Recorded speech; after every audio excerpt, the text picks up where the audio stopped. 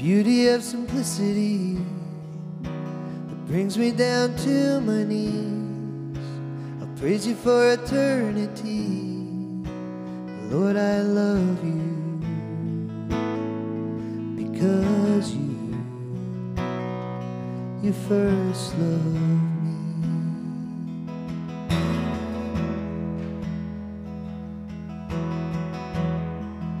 It's the beauty of simplicity that fills me with eternity. I've tasted your divinity, and Lord, I love you because you first loved me. And all God's people say, we love you. We love you, Lord. We love you. And we love you. We love you, Lord. We love you. We love you.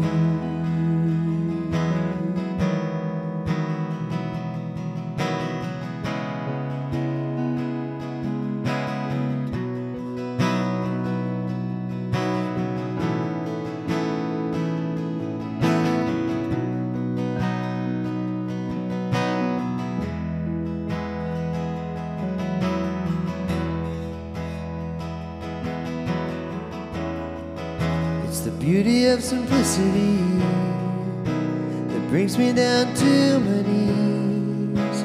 I'll praise you for eternity.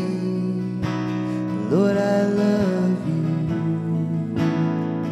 because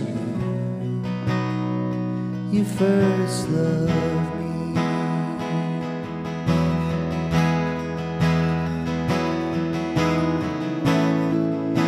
You gave yourself away just that I could stay.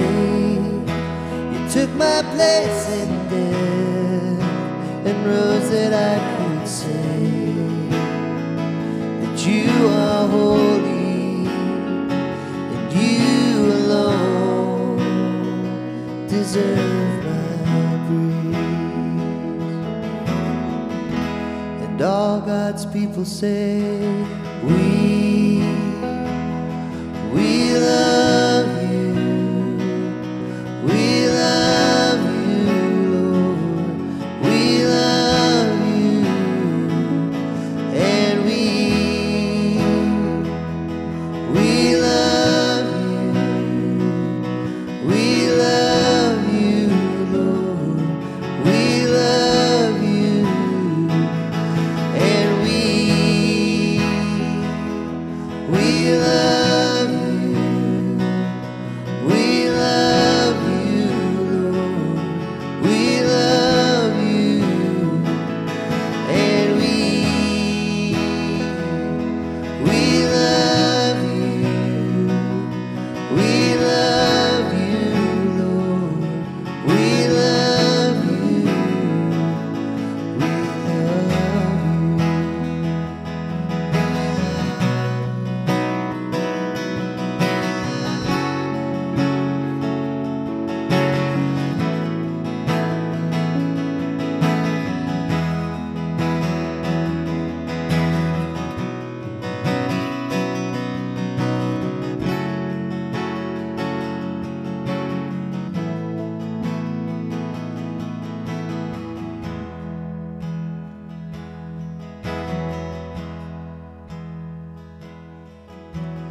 Holy Spirit, you are welcome here. Come flood this place and fill the atmosphere.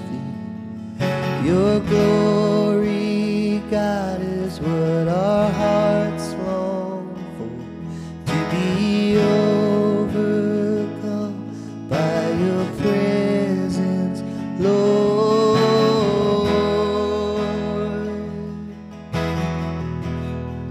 Your presence, Lord.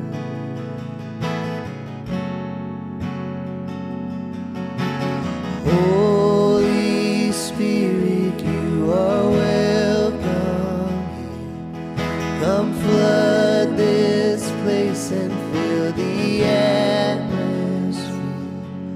Your glory, God, is what our hearts long for, to be overcome by your presence, Lord.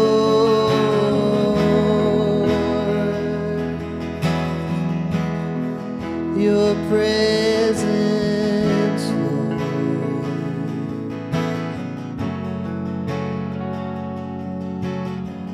Let us become more aware of your presence. Let us experience the glory of your goodness.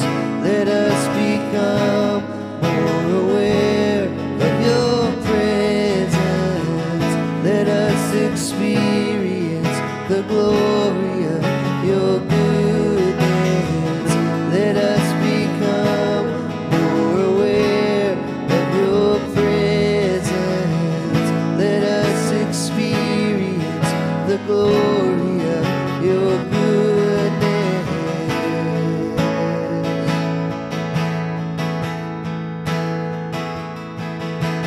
Holy Spirit, you are welcome here. Come flood this place and fill the atmosphere. Your glory, God, is what our hearts long for, to be overcome by your presence, Lord.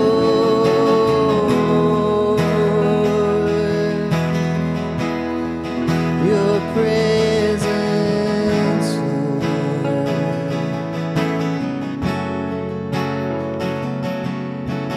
Holy Spirit, you are welcome here.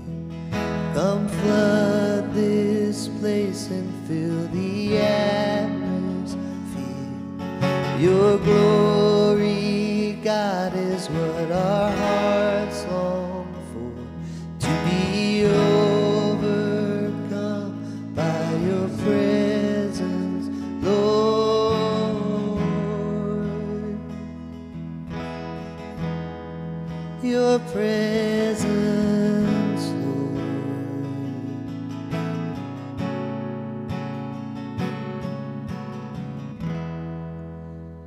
Lord, we love you.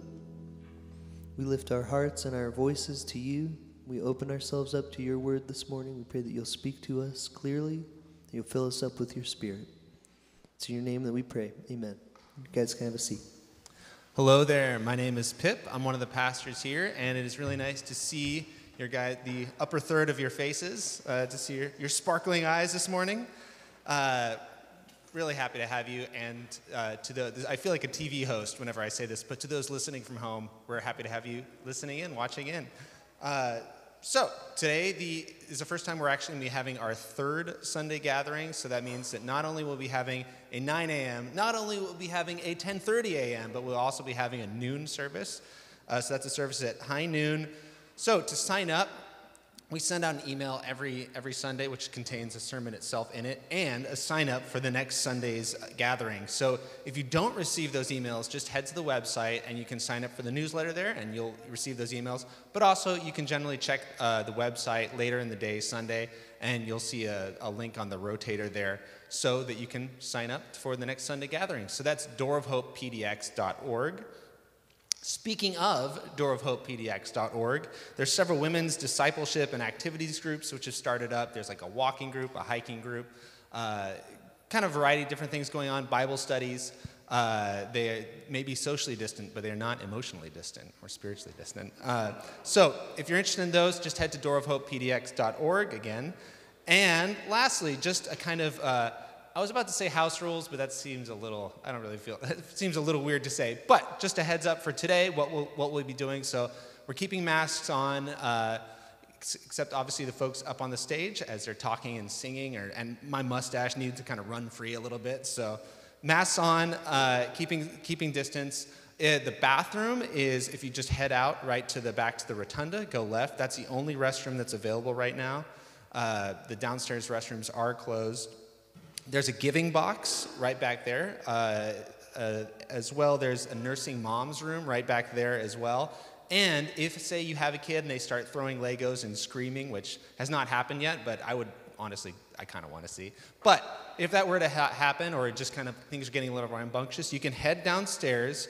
You'll just head out through the door here, and Chelsea will direct you. And we actually have a live feed of what's going on downstairs, so you can hang out there if that's helpful.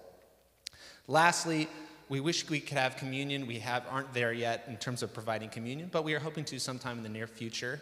At the end of the service, though, we will have prayer. So right at the end of the service, if you need prayer, there'll be some folks up here at the front. You can come up there. But for all the rest of you, you can head out that door right there. And Josh will be outside, so you can see his smiling face. If you have any questions or just want to keep track of upcoming events, you can just head to the website, doorofhopepdx.org. And actually, if you want to reach out to any of the staff, too, you can just click About there and Staff, and our emails are listed there. We would love to hear from you. And again, we're really glad to see all of you. And with that, I will invite up Mr. Josh White. I feel like there should be some applause while he's walking up here, or hooting, or I should be narrating it. Thanks, Pip.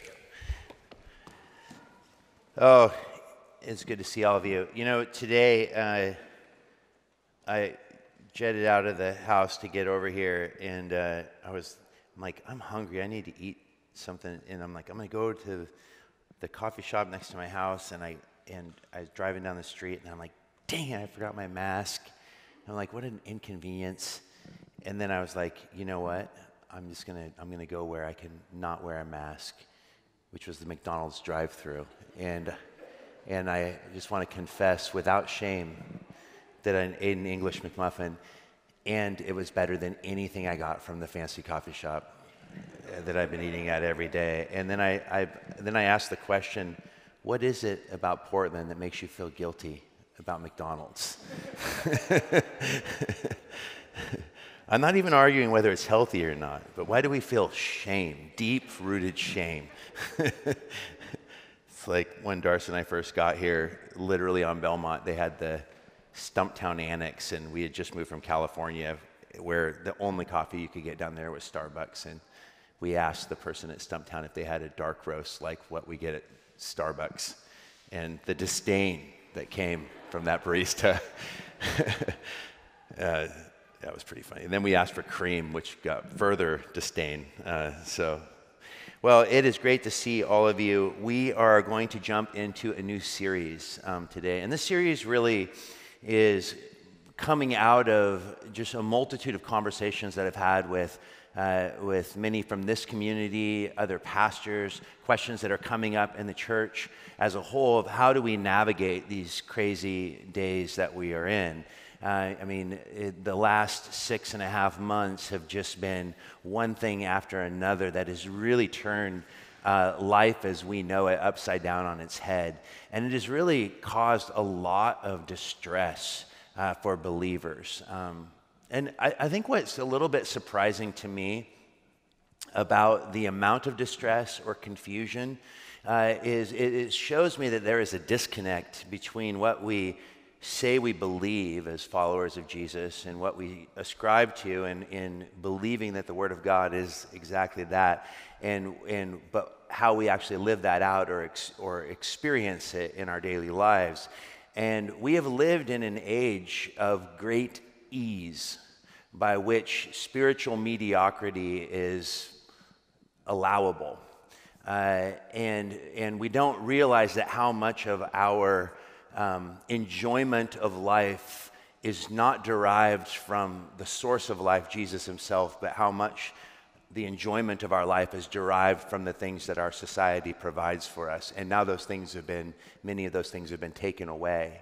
And Christians are left acting as confused as those that don't have any faith. And I think that this is something that's troubling, that's something that we need to address. And what I've noticed in conversations is that people are really struggling on how to maintain any kind of vitality in their spiritual life during this time. I mean, if anything, this has shown us the truth of the first thing that we are told about humanity in the Bible itself, and that is, it is not good that man should be alone. The mixture of our lives, the fact that even as born-again believers, we still are wrestling with this thing called sin that comes from within, but then the collective sin that comes from without, shapes our existence in a way that we need one another. We need Jesus, we need the Holy Spirit, and we need our community to actually push through difficult days. But I want to just state that Jesus himself said, in this world, you will have difficulty. But don't be alarmed by that. Don't be worn out by that, for I have already overcome the world. That we live in an apocalyptic age. That is, that we are, ever since Christ ascended to the right hand of the Father, awaiting his return. The church has always been meant to live with an apocalyptic worldview. That is, that the best is yet to come, and that the world will grow increasingly dark, and it will reach a pinnacle before Christ's return. And this raises all sorts of questions then around what is it that we ought to be doing in this time, in this apocalyptic age in which we are living. And how do we live as the witness that God has called us to live? Now, I have seen in 11 years of pastoring Door of Hope, people come to faith with great excitement and enthusiasm, only to find that the ways of the world and the multitude of voices and various reasons where people become, not long after their initial conversion, become incredibly disenchanted by their faith, often walking away from the church, and sometimes even into sadder places, walking away from their faith altogether. And I think that it speaks to a statement that G.K. Chesterton famously made when he said that Christianity is not tried and found wanting, it is found difficult and not tried. And I think it comes to this issue that we have in the church today of cheap grace. Now, grace is never cheap, but it is always free. So I want to be clear that Door of Hope is about radical free grace. But cheap grace is something else. It's an easy beliefism that has so permeated our ideas about Christianity that many professing Christians walk away from their faith frustrated and disillusioned by their lack of progress.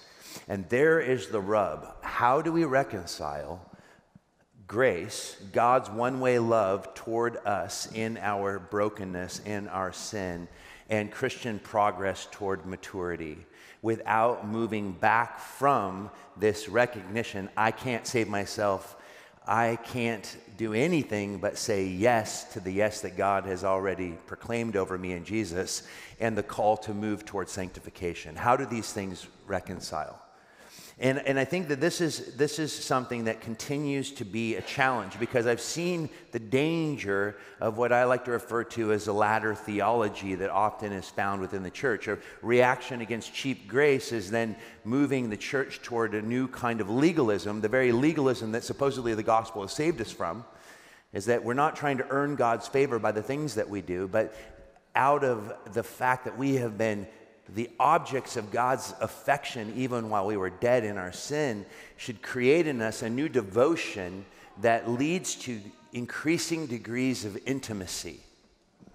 But we instead turn the church into a place where we give our people a whole new set of rules to follow, creating that very exhaustion where people end up abandoning the church because it actually was more strenuous and even more misery-inducing than the way of the world was before they found Jesus or Jesus found them.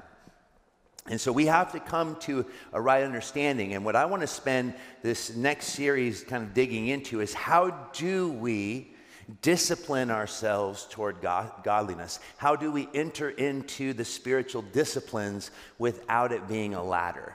How do we anchor our devotion to Jesus in the cross? And the cross is the symbol by which we must continually return to. It's not something we climb, it's something we die on again and again and again. Paul does not say we work for our salvation. He says that we are to work out our salvation. And this is what I want us to begin to experience as believers, because we are living in a time where I believe the church is going through a great purging or refinement, if you will. I'm finding my own life being purged in this time. And I think it can be a beautiful thing, a beautiful time of real transformation and real growth if we allow the voice of Christ to be the dominant voice rather than the voices of this age.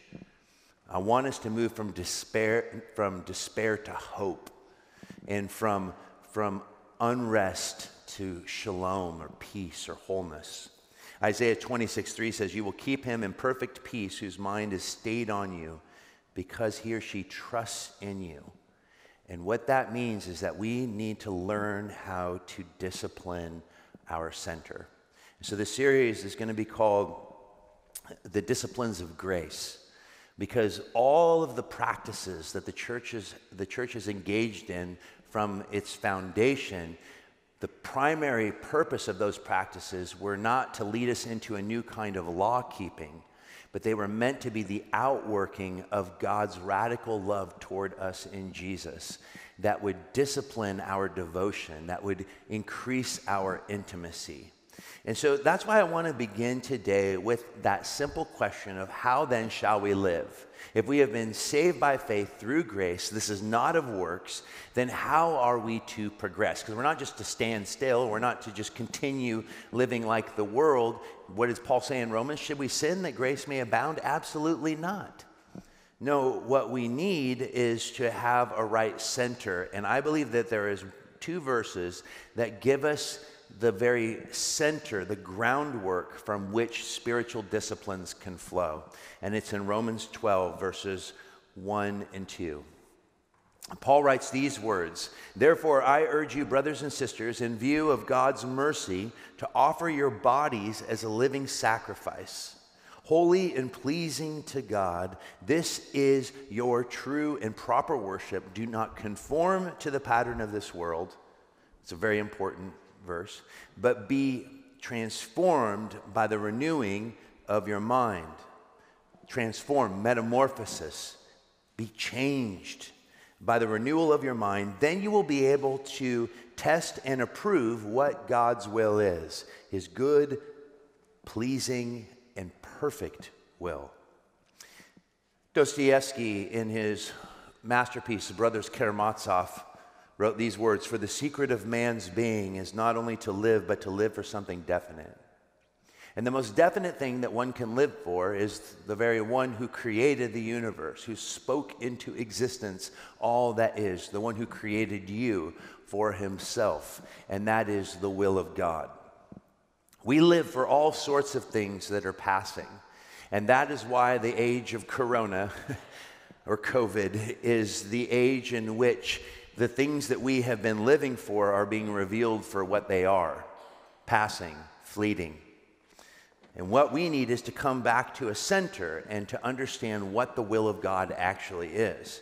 Now, the problem is that for many, the will of God is almost always conceived of as a program that we are to discover. Who should I marry? Where should I live? What should I do?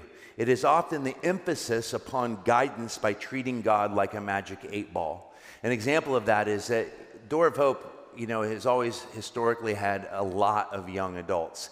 And young adults, I always say that there is no revival in history that isn't ushered in by the zeal of young people. But the zeal of young people, spiritual zeal, can sometimes be misdirected, because when we're young, we do unfortunately fall into the trappings of believing. We haven't lived long enough to know that our life is going by really fast, and that zeal is a beautiful thing. I think it's an absolutely necessary thing. It's the place of vitality. And believe me, I am feeling that need for youthful vitality at the end of 3 months of 7 days a week of the most intense remodel ever. My body is telling me every day right now that I am not in my 20s any longer. But that zeal can often be misguided, especially when it's spiritualized. And I've had more than once someone come up to me and say, "God told me I'm supposed to marry this person." Like, whoa, really? That's crazy. Like, how did he tell you? I just felt it in my spirit. I'm like, I remember specifically with one young man, I said, did the Lord speak the same word to the woman that you're going to marry? And he goes, I haven't asked her out yet. And I'm like, well, before we decide what the will of God is, let's just begin with a little simple, practical, non-spiritual step of asking her out. Well, he did, and she didn't even go on a date. So if we spiritualize things and come to the idea that the will of God is God telling me to do something, rather than actually me aligning myself with what God is doing, then you're left with two options on that. Either God isn't telling you the truth, or God isn't actually there at all. And both of those are deeply problematic answers. And the fact is that James himself says, you have not because you ask not. And then when you ask, you're asking for the wrong reasons and the wrong things. And so what you come up against is the silence of God. But God is not silent. He is continuously speaking into his creation. The key, and I think the key to all spiritual disciplines, is to attune our lives to that voice, that center, to begin to actually align ourselves with our King. The will of God is less of a program and much more significantly a relationship. Not that it has nothing to do with guidance, it does, but his guidance comes out of a vibrant relationship with him. And his primary concern is your relationship with him, that he might bring his relationship with the world to the world through you.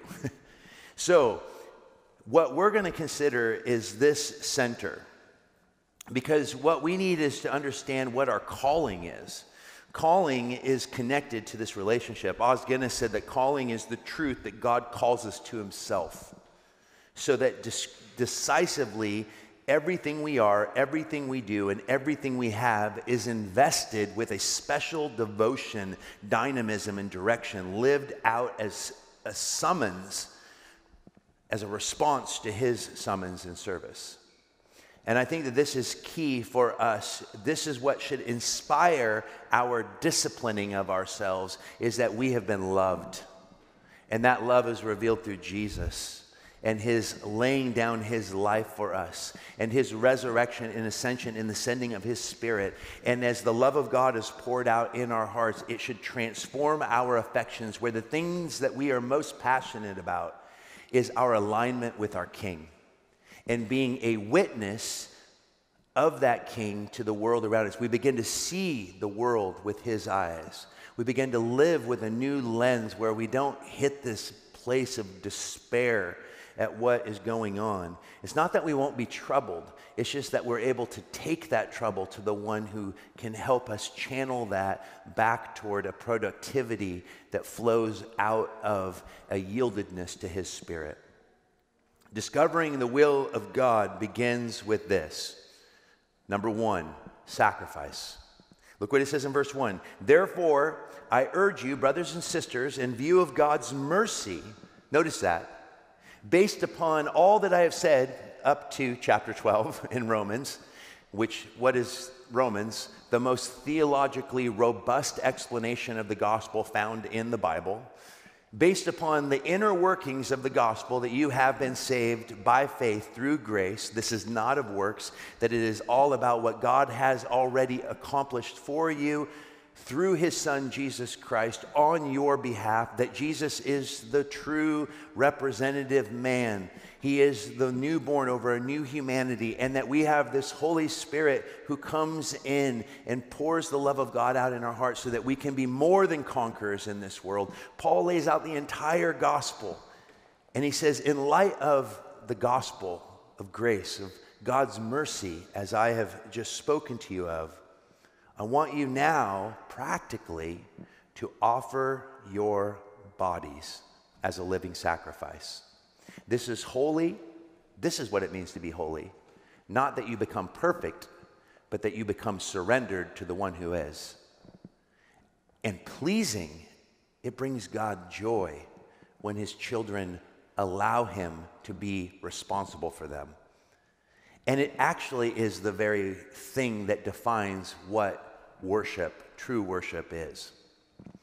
And so here we see the beginnings. The sense of mission for us as followers of Jesus always begins with submission. Mission flows out of submission. Do we understand that? See, this is why I have always put the emphasis when we talk about sin and the very reality of sin and the very collective, the increasingly, as Jacques Ellul beautifully points out, that in a technological age in which he was already prophetically seeing in the 40s what was coming through the age of the internet and social media and all these things, that sin is no longer just an interior problem for believers, that it is an increasingly collective problem for the world as we become more and more globalized. That there are a million voices that we are inundated with every day, sending us message upon message of propaganda, misinformation. The only facts that we are given today through the media is essentially partial truths and a lot of fabrication and agenda. And this is why we need to center ourselves in the one who is the truth. Because we live in an age in which truth has been replaced with relativism, where whatever is good for me is good for me. Just don't tell me what it is that I should believe. But that's the problem, is that those who preach the message of tolerance in this age are intolerant of anyone that would disagree with their definition of that very thing. And in this intense, increasingly volatile environment in which there are, what I would say, a call to revolution without an actual cause, we need to understand that we need more than ever to surrender ourselves to the right voices. This is why we need to discipline ourselves toward godliness. Because disciplining ourselves toward any kind of engagement in anything in society right now without Jesus as the center is going to be misguided. The will of God, first and foremost, is that you become God's property. And sin, by its very nature, is what? I will be my own God. I will define for myself what is right and what is wrong. And this is what we see being played out in every arena of human existence right now, especially in the West. And this is why, if we want to discipline ourselves toward godliness, our prayer life, our study, our reading, our service, all of those things, if they aren't anchored first and foremost in the lordship of Jesus over every arena of our lives, then it will not only exhaust us, but it will often misguide us. So we begin with a new devotion. Surrender to this King. It is sacrifice. And sacrifice is the key to worship. The first time worship is mentioned in Scripture is when Abraham goes to sacrifice his son. It is laying down even that which is dearest to us at the hands into the hands of Jesus. And we say, Lord, I am yours. Everything I have is yours. I trust you with my life. And nothing requires discipline like that act. And it's not a one-time act when you get saved. It's a daily, moment-by-moment act of surrender. It's what Jesus means by drinking from the well in which you will never be thirsty again. He's not saying you take one drink. He's saying there is a well that never dries up, but you have to perpetually drink from it.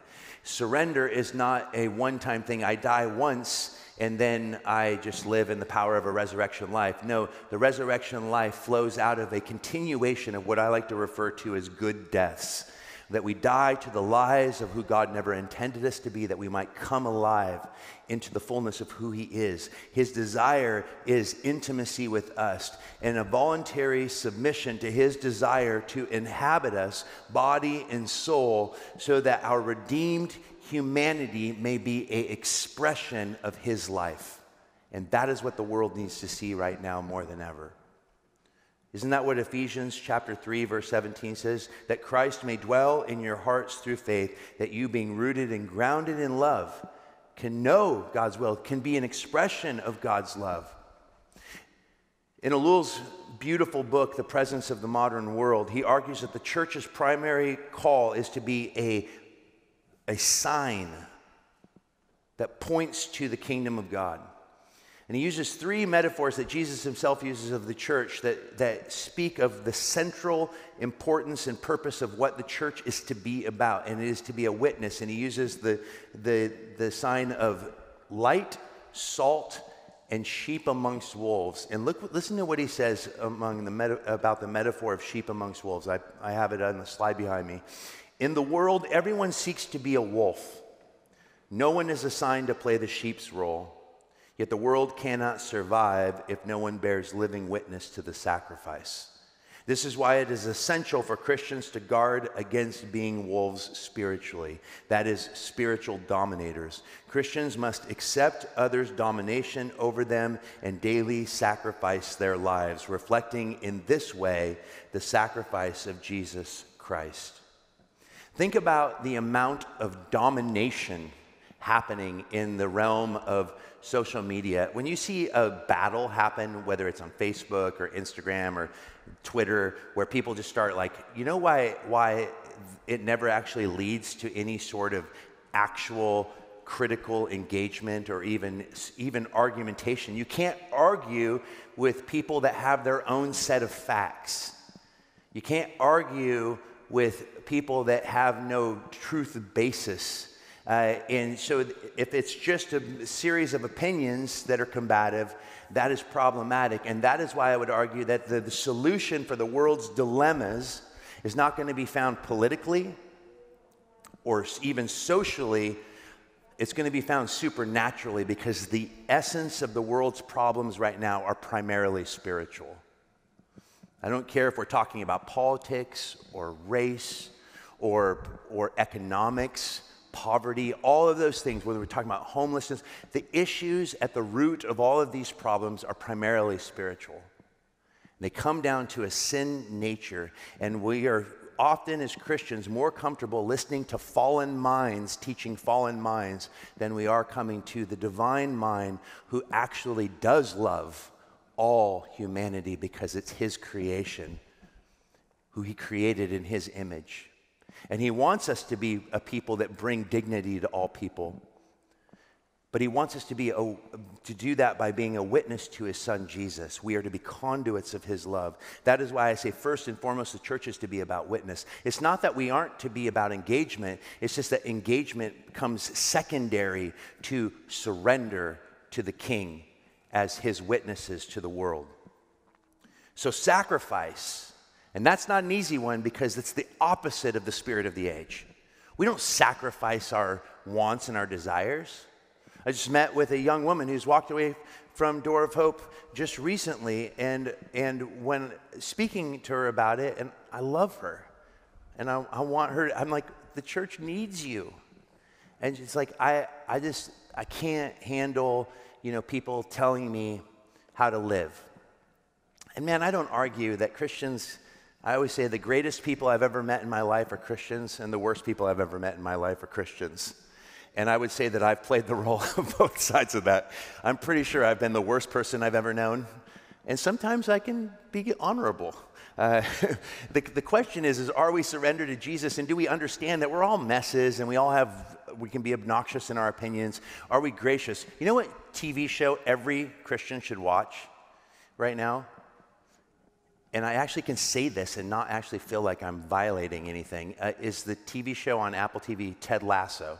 If you haven't seen it, it is the most beautiful story of a guy who is a football coach who's asked to go and coach English football, soccer, Premier English League, but he doesn't know anything about soccer. And the woman that hires him to be the coach, the owner of the team, hires him knowing that he doesn't know anything, and she's just wanting to get revenge upon her husband who's cheated on her by hiring a coach to run the team into the ground. But what she didn't know is that Ted Lasso, the reason he's a great coach is not because of his understanding of the game. The reason he's a great coach is because of his understanding of people and his belief in the best in everyone that he meets. No matter how mean they are to him, he continues to practice this discipline of total optimism when it comes to looking for the best in the worst people.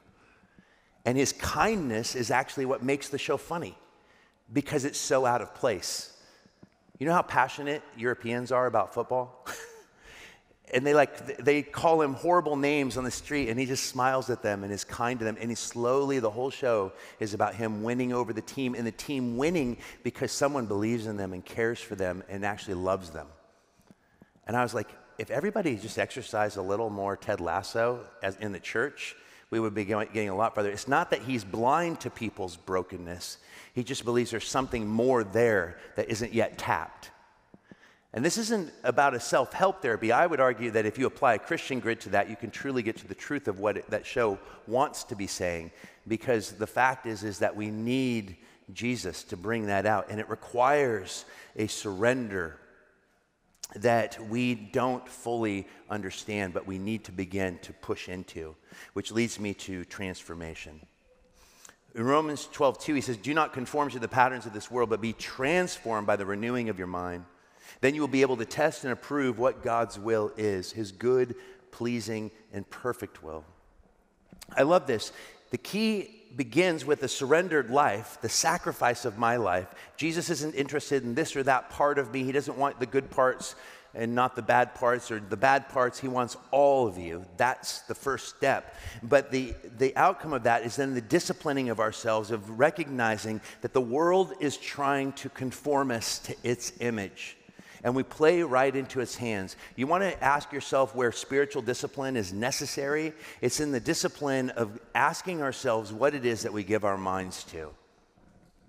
It says, don't be conformed to the world. You can't escape the world. We are not, as Christians, called to avoid the world. The church is not to be a place where we escape the pagan influence of that place out there. We're not looking for a utopia on earth.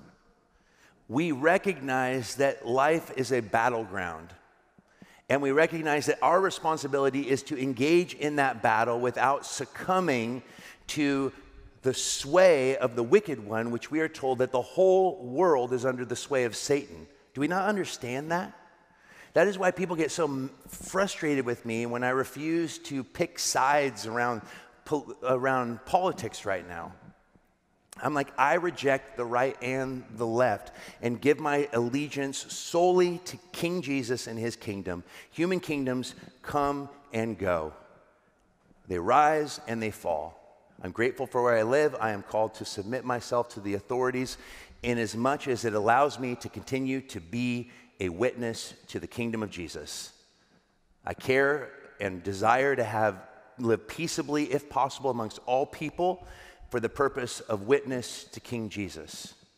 I pay my taxes, I do the things that I should as a citizen, and I'm grateful that I have the freedom to worship, but all of these things come under the umbrella of the lordship of Christ. And we should be able to see what the world is for what it is and understand these things. And the goal is not to escape the world, but we do need to learn how to elude it and elude its systems that are infiltrating our hearts and minds. And let me just give you the simple question. If you want to know where your allegiance is, all you have to ask is the simple question of what do you spend the majority of your time thinking about? And the question that I would immediately ask is like, look at how much time you spend on social media. This is a great one. I mean, Netflix just released The Social Network. I still haven't watched it, but I've heard enough about it to know that it's troubling a lot of people. And are we actually surprised by the information that they've discovered about the dangers of social media? We shouldn't be. But ask yourself the question, how much time do you spend doing this? And how much time do you spend in the Word, in prayer, in service, The things that you do that keep your mind fixated upon Jesus. And why do we feel so spiritually dead when we spend hours upon hours watching the news and taking in the propaganda that is coming to us in partial information? You know, if most people came to Portland, they are already assuming, if you want to know how misinformation passes, is you just talk to anyone that doesn't live in our city, and they would believe that the entire city has essentially been burned down and that it looks like the ruins from the movie The Planet of the Apes. And it's true, there is blocks of downtown that have been decimated, and 30% of the businesses in downtown Portland have actually left Portland. And there is no getting around that we are going to wreak an economic disaster when all is said and done. We're just buying time with COVID right now. We're going to not feel the impacts of what's going to happen to our economy locally until this is all said and finished.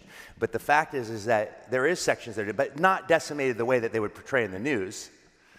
And this is because we can't get the full information. The information is put through a lens of particular agenda. This is why our minds need to be fixated upon something that is more solid. The transforming of the mind we need to be captivated by Jesus, captivated by his word. And I have found in my own life that over COVID and these months that my attention span and ability to stay anchored in scripture has become more and more difficult. And this is why we're doing this series, is because I think a lot of Christians are feeling that. It's not good for us to be isolated, and that isolation leads to a diminishing return when it comes to spiritual disciplines, because our disciplines are meant to be practiced in community. But the fact is that we are shaped by what it is that we are captivated by. And whatever captivates you, captures you. As he thinks in his heart, so is he. If we think differently, we will inevitably live differently. We need a different lens. We need to be renewed in the spirit of our mind. For this is the will of God, your sanctification, which is that you become so intimately engaged with him. And this is why, as we close, the third reality is not just surrender, it's not just sacrifice, it's not just transformation, but it leads to ultimately direction. You will be able to prove what God's will is, his good, pleasing, and perfect will. The direction that comes to the renewing of the mind is this beautiful reality that he is always willing to guide us if we are willing to follow. 2 Thessalonians chapter 3, verse 5, now may the Lord direct your hearts into the love of God and into the patience of Christ. The question of biography, who am I, is discovered when we, by faith, live fully by him and for him. The will of God is simple. He wants you to know him the way he knows you. He wants you to give yourself to increasing degrees of intimacy in any relationship, whether it's divine or human, requires time and attentiveness and intentionality.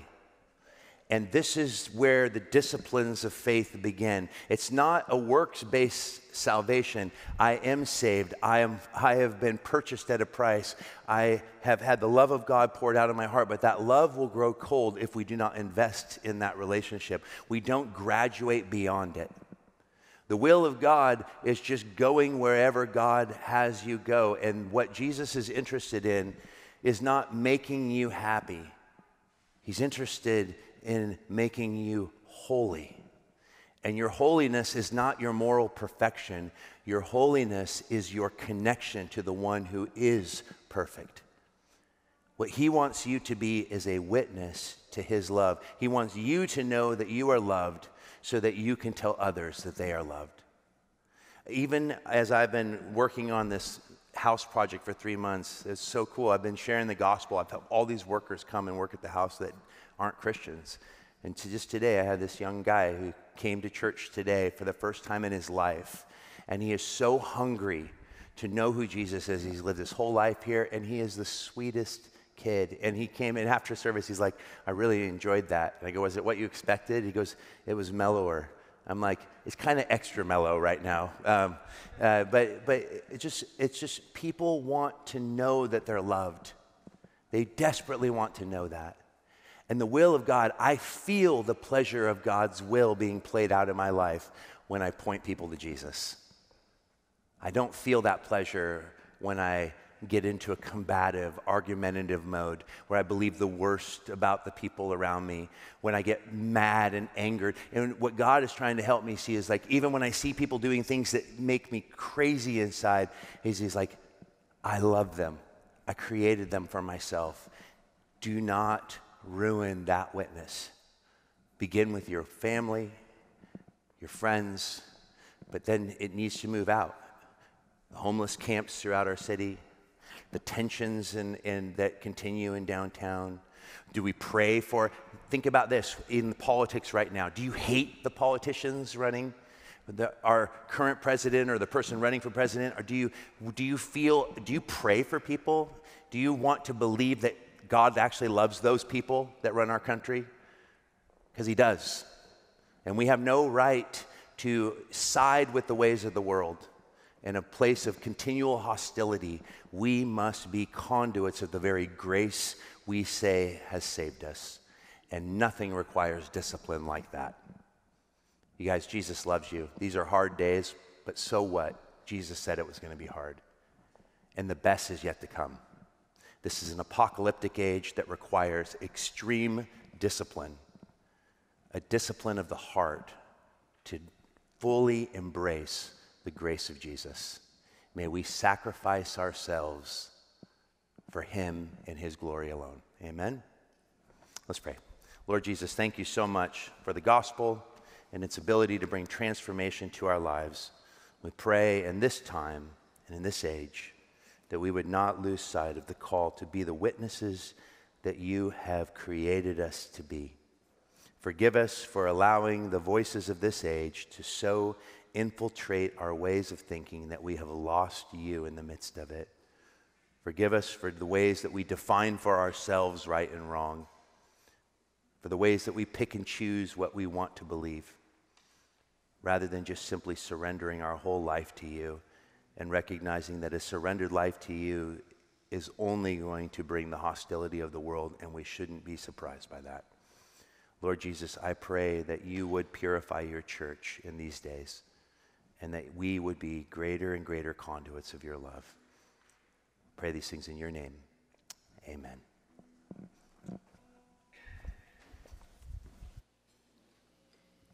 You guys want to stand with me?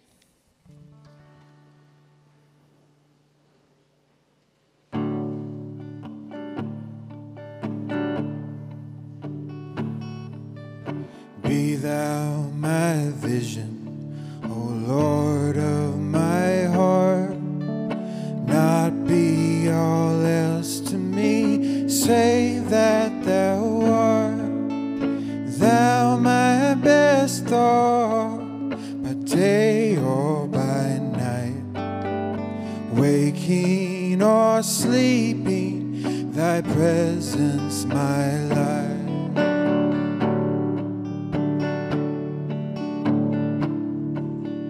Be thou my wisdom, and thou my true word.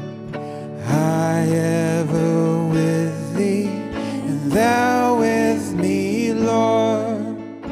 Thou my great Father, and I thy true Son. Thou in me dwelling, and I with thee one.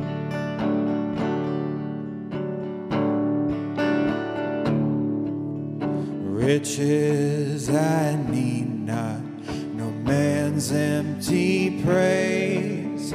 Thou mine inheritance, now and always. Thou and thou only, first in my heart. High King of heaven, my treasure thou art.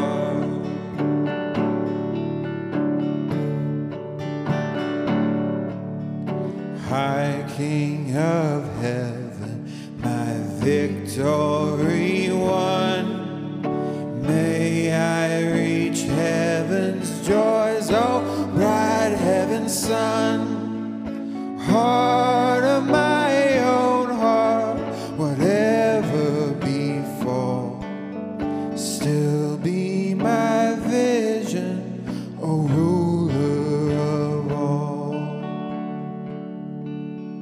Heart of my own heart, whatever befall, still be my vision, O ruler of all.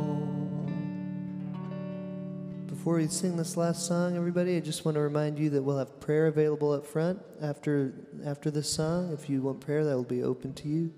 We ask that you exit out of the door on this side rather than the one you came in on. And lastly, we could use help. We need some volunteers to help wipe down the seats and clean up to prepare for the next service. So if you're willing to do that, we could really use some help. You can see Chelsea in the back after service, and she can give you the supplies. Yeah, thanks for being here. It's good to see you guys, and let's sing together this last song.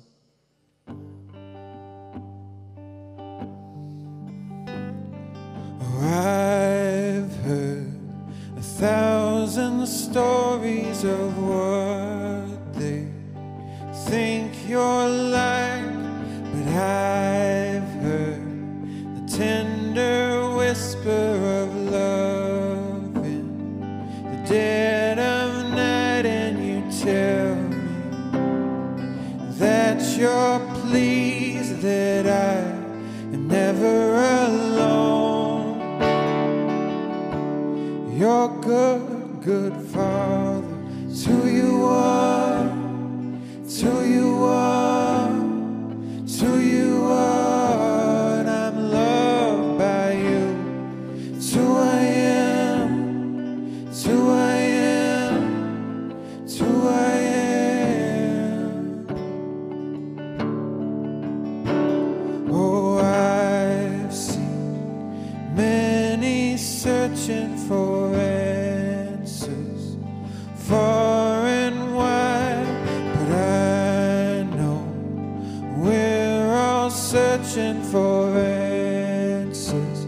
Only you provide, because you know just what we need before we say a word. You're good, good Father, it's who you are, it's who you are, it's who you are, and I'm loved by you. It's who I am, it's who I am, it's who I am.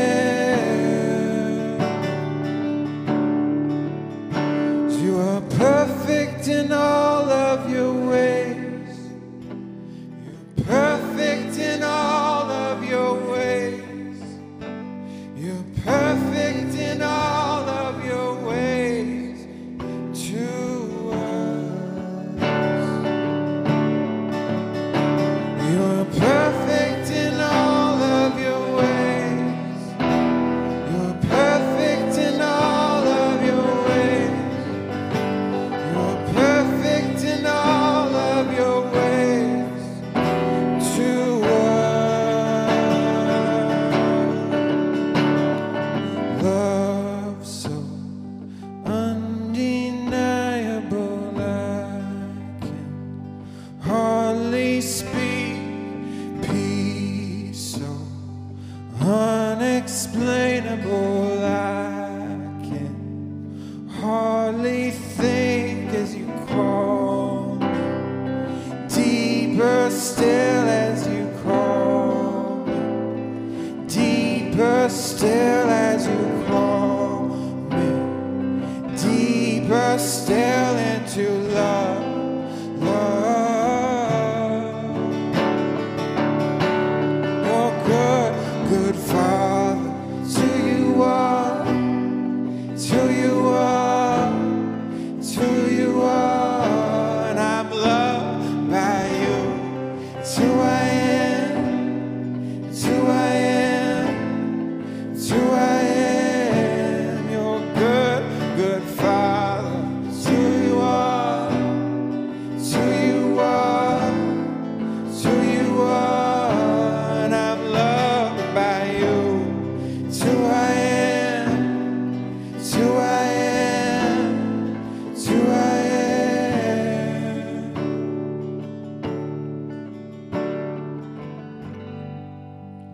Heavenly Father, thank you so much for this time and this space to worship you, Lord. Go with us. Let us realize your blessings for our life this week, Lord. And we just love you and thank you so much. In Jesus' name we pray. Amen. Have a great Sunday, everybody.